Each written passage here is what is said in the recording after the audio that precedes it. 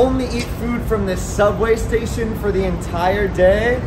Challenge accepted. Now for this challenge, I decided to bring my mom along with me. I won't lie, she was a little scared we'd be eating a cheese ball like this rat, but was pleasantly surprised when I brought her to this underground market. The amount of options this place had was insane, so I bought her a flower and we began eating. First up, we got some Wetzel's pretzels and channeled our inner Kim Kardashian. And my favorite donuts in the entire world, with some mini donuts from the Donuttery. We washed that down with a pressed juice and even found a sushi place where we enjoyed an underground bowl of poke. Finally, to end the day, we cheersed with some boba. Now see, Mom, you thought Subway food would be subpar, but you just weren't on the right track.